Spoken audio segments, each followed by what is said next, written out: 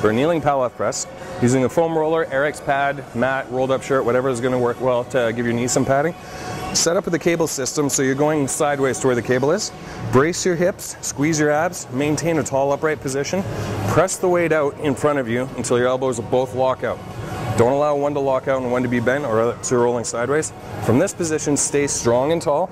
Bring the weight up over your head with your biceps brushing your ears, back to the center, and back to your chest. So that's 1 rep. So out, up, in, and in.